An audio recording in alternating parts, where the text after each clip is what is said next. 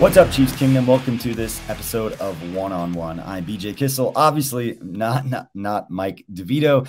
He's got some things going on he's taking care of, so we're giving Mike the week off. And I'm sitting here chatting with my guy, Jeff Allen. Jeff, there's a lot of things that have been going on in Chiefs Kingdom since that loss. I'm not quite over it yet. I'm not mad because there's nothing I can do about it, but it's just kind of down. And it's been 8 days in Vegas where, if you see, we're in a hotel right now. We're actually on our way back to Kansas City.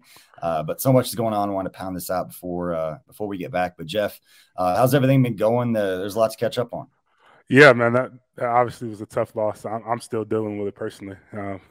Kind of delayed the process of getting to this podcast. And it was one of those where the AFC Championship actually being there back in 2018 and losing it to New England, that hurt really bad. But this one actually hurt a lot more for me just because this was a game that there was no way we should have lost that game.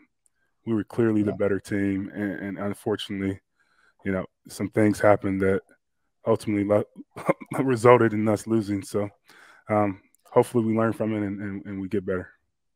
Yeah, I think everybody wants to figure out the why. I mean, that's what the last week has been like, is everybody trying to establish blame or this or that. And I remember from the beginning, just after the games, like, I don't want to disrespect the Bengals. But to me, that had nothing to do with the Bengals. Joe Burrow is a great player. Jamar Chase, a great player. Like, all of these things, like great coaching, like all of that. It just felt like this was the Chiefs gave it away. And that's why it just stings. And that's why I'm still not over it. And I wasn't mad as much as just like, God, this is going to be remembered. Like, that's going to be a missed opportunity. Yeah, and it's unfortunate. Yeah, it's unfortunate that it's going to always be remembered no matter what happens and transpires after this. It's one of those that slipped through our fingertips, and it was one of those legacy games for Patrick in particular, where when no matter what he does, it's always going to come back to a situation in a game like this where you say, well, he can't be the GOAT because of that. So it's unfortunate, but like I said, hopefully we learn from it. Yeah, it'll be interesting to see how the rest of the offseason plays out because of those points that you made. And this, and I think that's probably the most disappointing thing for me personally, just because I knew some of the guys who will not be back just based on the way the NFL business is, especially on that defensive side of the football. Yeah. Frank Clark, the second he signed that deal, that was a 3-year deal. So I think anybody who's going to be surprised or wondering if Frank's going to be cut or is he worth this, I think Frank kind of, like his agent, like everybody just kind of knows when you sign those deals that it's a restructure, but most likely it's a 3-year deal because that's when the guaranteed money is up. But same thing with Tyron, his 3-year deal has come to an end, and it's just, Hitch, they have to make a decision with him, and Spagnuolo and all these guys on that side of the ball. Like, no matter what it is next year, it's not going to be this group, especially on the defensive side, that could be revamped, which is the disappointing part for me, because that core group of guys was Tyron, Frank, those guys with Patrick in his prime. It was just going to be a great opportunity to add another point to that legacy title that you're talking about. And instead, we're going to have a giant butt, and we're going to have to watch some of those guys go to other teams when it just, that dynamic, it fit and it worked. And it sucks that they only walked away with one during the 3 years that those guys were together. Definitely. I totally agree. I think regardless of, what transpires and what happens with these guys contractually, I think Veach and Coach Reed, they're going to do a good job of bringing in talent and guys that, fit the mold and fit the culture. And I don't think the Chiefs are going anywhere. They're always going to be in championship contention because of Patrick and the guys that they put around them. So I don't expect it to be the same team, especially defensively. You name those three guys. Just seeing the way things are and the way I know the way the league works, and I know what goes on behind the scenes, I don't expect any of those guys to be back. That's just the way it goes. I mean, Tyron, for instance, probably would have been re-signed prior to the season. They would have figured something out. That sounds like a numbers thing, like they can't agree on the value, and that's not going to change.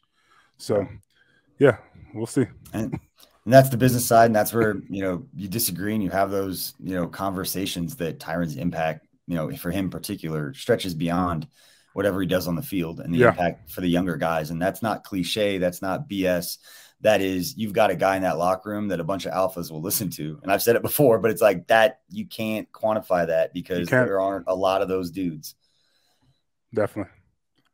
So let's, just talk a little bit about defense. We'll come back to that, but I know somebody that, another Chicago kid and Mike Kafka, went to St. Rita up there.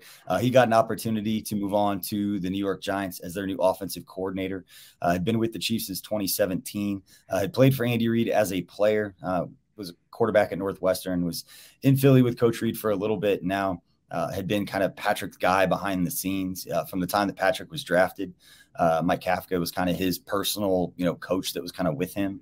And so him going on to the Giants has raised a lot of questions about people kind of thought he was the offensive coordinator in waiting.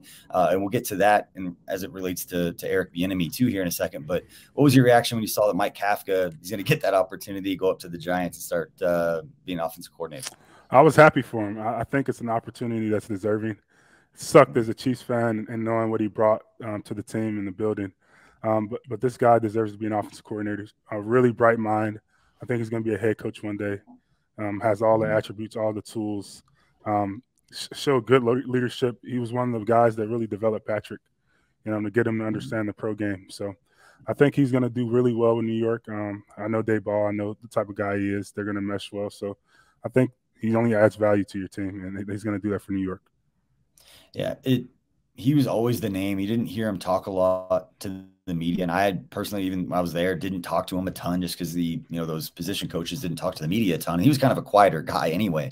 Yeah. Just kind of his mannerism, his personality. But everyone you talk to would talk about the value that he would bring, just being kind of a soundboard for quarterback. And it's particularly a young one with Patrick kind of bringing him along when they drafted him. I think they did a really good job. We talked a lot about Alex Smith, and you were there, just about how Alex helped Patrick, and Alex kind of had Nagy as like his offensive coordinator at that time. And Kafka was just kind of like, hey, you've got the young guy, you go take him. And even back when Alex was getting all the credit, and for good reason, there were still a lot of people in that building that were saying like Mike Kafka's his guy because they were around each other all the time. Yeah. So it's definitely going to be a miss. And, we'll see how it plays out. I think you know better than I do that a lot of these things are figured out well in advance, and we are just getting a slow roll of the news being rolled out to us. So a lot of questions about where's Eric Bieniemy going to go. And I like the fact that he'd been linked to the New Orleans Saints just because his family's from the area before, his parents, part of his family moved out to San Diego and he went with them, but there's still a huge contingent of the Bieniemy family that's in the New Orleans and Louisiana area. So from that personal perspective, I can see this particular opportunity meaning a whole lot to him to be in that city, coaching that team, as a kid who, spent time there. Yeah, I really hope they give him an opportunity. I mean, this guy is more deserving than anyone that's on the market right now. He's waited his time. His resume speaks for itself. He's done everything he can do on his end.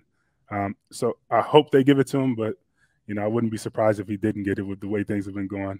But this guy is a leader of men, really motivational, inspirational, all these different things. Yeah. You talk about alpha male and what you bring to a locker room as a player, like in Honey Badger's scenario. This guy, EB, does the same from a coaching perspective. He makes you want to run through a brick wall, holds guys accountable, and just makes everyone better. He adds points to everyone. It's like a booster. Like he makes every single player better on the offensive side of the ball, even defensive side of the ball. He brings that energy every day, and you know what you're going to get from him. So I hope he gets the opportunity. New Orleans, do the right thing. If not, you're missing out. I'll tell you, he is consistent. Yep. That is the one thing. Like, it doesn't matter if it's the dog days of training camp. That dude is going to be yelling finish. He's going to be screaming at his guys. And I think my favorite Bieniemy, it's not necessarily a story, but just kind of the change in him was going from, running backs coach where he's just screaming and yelling all the time, and he can do whatever he wants to OC at camp where he's got too much going on. He can't be yelling at players between plays. So that kind of figuring out, I remember talking to him about it, just that how hard is it for you to be mentally into calling plays and relaying things, and you can't be at guys. He's like, it's kind of hard, to be honest with you. But that was really good. And you brought that up, and we didn't talk about this before we recorded, but you and I have had these conversations before offline you talk about the atmospheres, the dynamic of how things are in the NFL right now, the Brian Flores stuff. We'll give you an opportunity with the platform. I know this stuff is really, it means a lot to you. And definitely. Reason, but What was your reaction when you saw the Brian Flores news and the quiet thing became loud? I think I saw that. I applaud him. I mean, that takes a lot of courage to do what he's doing. And a lot of people are going to say, well, he's doing it because he's fired or he's not getting a job right now. But that's not why he's doing it. This guy is a top candidate right now. He probably was going to get a job, this circuit. But with what he's done now, I don't think he's going to get one, just the way it works. You go against the owners, you get blackballed. So that's what's going to happen to him. But it had to be done. It really had to be done. I mean, you talk about this league and how long it's existed. I saw a stat over the course of the inception of the league, there's been 500 head coaches and 24 of them have been black. I mean, that's crazy. That's a crazy stat. You talk about even more recently, you got one current active black head coach in Mike Tomlin. And I know I'm always along the lines of hiring the best guy. Like, you always hire the best guy. But you can't tell me that 31 out of 32 teams, or 30 right now, or whatever the number is, the best guy happens to be a white guy. That's not the case. That's a little bit of nepotism.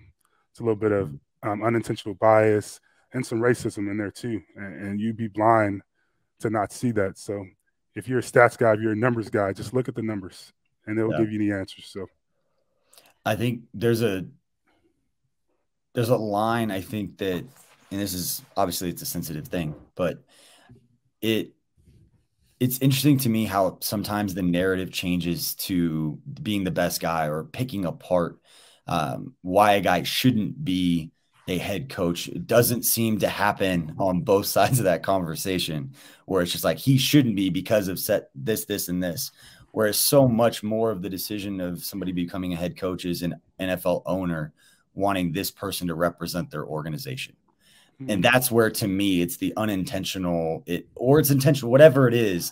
It's not the, are you qualified to be a head coach? I think the decision, to your point, and the stuff not being talked about, is just the inherent, this is going to be the leader of my organization, and he's going to stand up there, and they all look a certain way. And they all represent the people that are making the decisions of who they want representing their organization. They look very similar. And that's the part, to me, it's like, that has to change. And you can't check owners like that. They're the owner. They can do whatever they want. So we can have these conversations. We can talk. We can come up with the stats. But until the conversation becomes very mainstream to where people have to answer, like, really, what is happening here? We're going to keep having this conversation. That's disappointing. But at least now it's a lot more out there.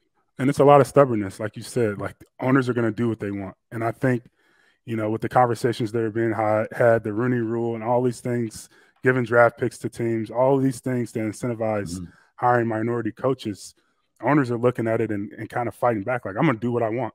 Like, I'm the owner. I'll run this team. And I feel like that's what's going on right now. But it's just unfortunate, man. You just look at it all and you ask yourself the question, why is it this unbalanced and unfair? Why is it this unbalanced and unfair? And why isn't change being made? And you see the league's response to even Flores' lawsuit. Immediately it was defense. It was no, there's no problem. I mean, we got, stop hating, end racism on the back of helmets. But the first thing that you do is to go in defense mode instead of acknowledging, there's a problem and we're trying to fix it.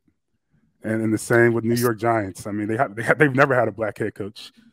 And they're like, nope, this isn't the case. No, we hired the best guy. Yeah. It might be true. You might hire the best guy. You may have felt like he's a hell of a coach.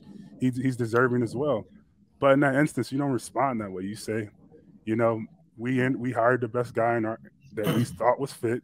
Obviously, we want to see change in this league too, but that was the ultimate result. Yeah. Respect his stance, and obviously there's an issue right now, but that wasn't our stance in this case. And it's really hard to quantify or to explain someone's feelings if Brian Flores goes to sit down in the interview that he knows it's for a job that's already been decided. It's you're here because we have to check some box that we don't agree with, is what it comes across. And no one, and I personally can't put myself in the position to know what that feels like. There's dynamics here that some people just need to not talk about. And I can say what I did earlier, and that just, it feels like it's the representation of the organization is the part of the conversation that's not being had, that I think is more along the lines of what's leading to the statistics that you're talking about. And whether that's right in your face or it's the subconscious, the unintentional, whatever it is, that's the part that has got to fix. And like to your point, owners are owners. And they can't be checked like that. So you got to put it in the mainstream and talk about it. But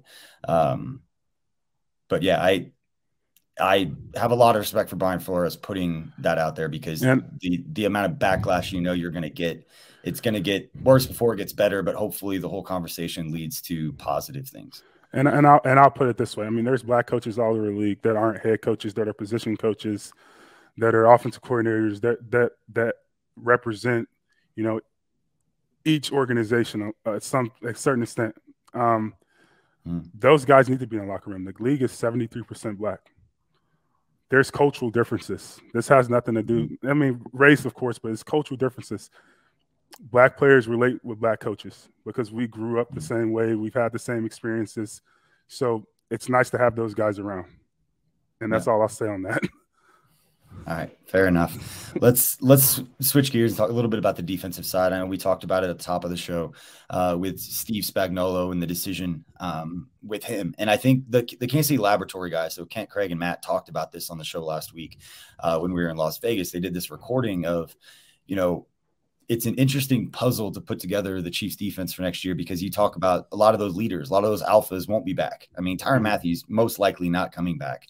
And if it is, it's going to be I don't know how you can quantify anything other than a heel turn by the Chiefs personnel staff because of the timing. Because to your point, if they were to get something done, this would have happened before he gets a chance to hit free agency and change the market for himself. So knowing that the defense is going to look completely different, you don't know Anthony Hitchens. He's got one of those contracts where it could kind of go either way, depending upon the business side of how they want to do it. But you're losing some key pieces to that defense. And with Steve Spagnuolo, who I'm a fan of Steve Spagnuolo. I don't think we win a Super Bowl without Steve Spagnuolo. Nope. I know he's a popular guy to hate on and all of those things, but we finished in the top 12 in scoring in all 3 years that he was here. And again, I don't think we win that Super Bowl 3 years without him. But I will say that for an older coach, guy who's been around, I don't know, I've never talked to him. I don't know if he wants to keep coaching. I don't know any of those things, but you lose the key pieces of your defense. You're rebuilding that with young players that you have to then teach again to be the leaders of your defense and how you want to do it. And that's a bigger lift than it was when you have Tyrann and Frank. And that's an obvious thing, but that's a lot more work for a defensive coordinator and for a coach to rebuild the same image, trying to replace guys you just left with the same defense. So their point was, if you're going to rebuild it, maybe you bring in a young defensive coordinator to get his young key guys to not try to reinvent what you just had with new guys. What do you, I mean, you've been in these rooms, obviously you've played different organizations. How does that narrative, that thought process kind of fit with what you think? I don't think that's the way to go. I think we stick with what we got from a coaching standpoint and kind of rebuild from that. We have two good young linebackers. The Hitch thing going away, his leadership is very important, but I think Gay and Bolden are hell of players. They're going to get the job done. There's someone in the building right now that they probably have trust in that's developing as we speak. There may be someone that they draft. I mean, we didn't know we were going to get Creed Humphrey and Trey Smith last year. I mean, draft, free agency, they may be able to get a deal on someone. They may be able to go get a big fish. They're going to have a lot of money to play with. I just got a feeling this offseason is going to be focusing on, getting Patrick more weapons. I know that sounds crazy. I know that sounds crazy, but like we really lacked explosiveness outside of, Tyreek Hill and Travis Kelce. And it was nice. We saw a glimpse of adding an extra layer with Jerick McKinnon this playoff season and what it could do for the offense. And I feel like Veach is probably in the office like, that's what we're missing, whether it be Jared coming back, whether it be them getting, a number 2 receiver that they could get the ball to that can get open, consistently. So we'll see how it goes. Yeah, you have the best player in the world and you've got some money to play with. And that's why, those guys talk about it's going to be a fun off season and there's a lot of ways that you can go with it. But I agree with you. I want them to bring Spags back. I like the aggressiveness. I like the dynamic they have between the coaches and everybody. We saw the news that, with Matt House, the linebackers coach, and it was reported a while back that he was going to be the new defensive coordinator at LSU, that there was a position open as linebackers coach. And he was promoted yesterday that Brendan Daly, the defensive line coach, is moving up. He's going to coach linebackers. And when the news came out, Tucker told me, and my reaction was, well, Spags is staying. And it's like, I don't know how and I know Coach Reed can do that. Maybe you tell me if I'm wrong, but it would be strange for me that they're promoting assistant defensive coaches before like if Spags isn't going to be the defensive coordinator, moves like that would be a little strange. Yeah, that officially announced that Spags is staying. And when you internally elevate people, you're just moving pieces around. The main piece is going to stay in place, and that's Spags being the coordinator. You want to keep that continuity, that core together. And I do think Spags, he's aggressive, and he takes heat sometimes for some of his decisions, but he's a hell of a defense coordinator. There's not many guys that I would take over him right now. Personnel-wise, I think we need to figure some things out. The biggest thing that I think we need is pass rush. We need to figure out how to get to the quarterback besides Chris Jones.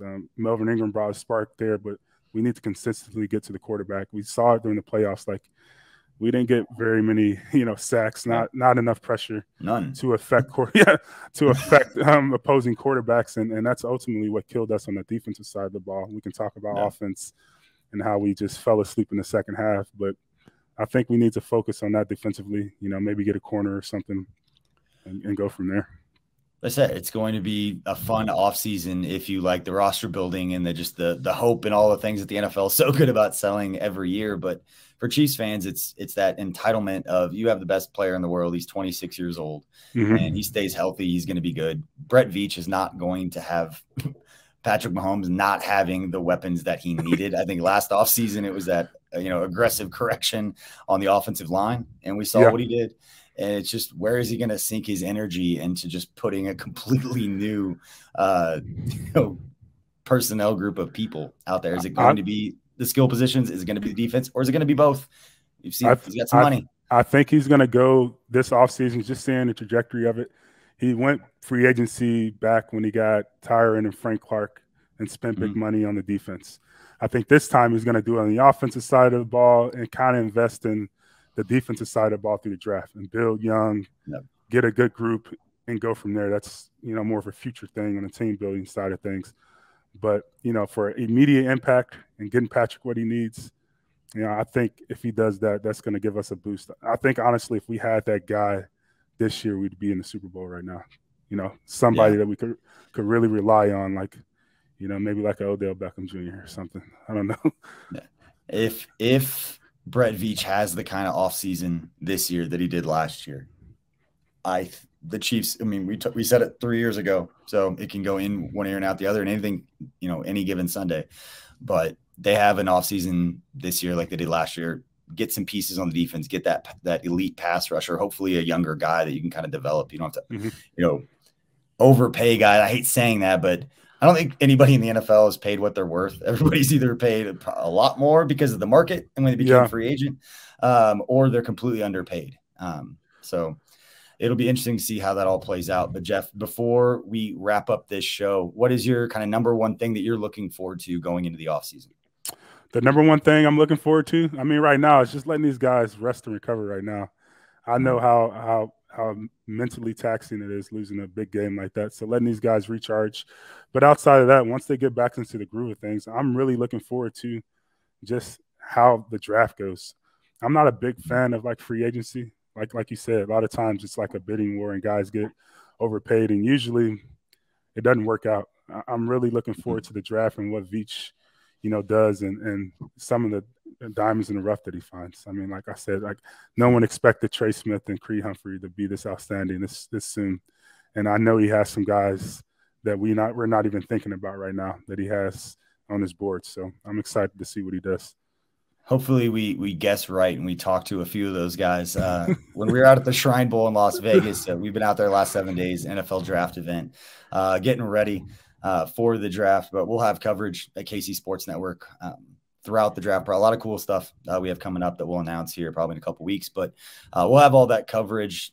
We'll get free agency first, get through that, and then get into the draft and all that good stuff. But a lot of cool storylines, a lot of just intrigue about the Chiefs offseason. They're going to have some money. They've got some big decisions to make, ones that we know most likely are coming, but some other ones that you never know. Brett Veach he's aggressive, and if he sees something, he's going to go out and get it. So that part's going to be interesting, checking Twitter and checking for updates throughout the offseason. But Jeff, man, I appreciate it. And again, we'll have Mike back on next week. He had some stuff he had to take care of, but gave him the week off. But appreciate everybody for listening to this.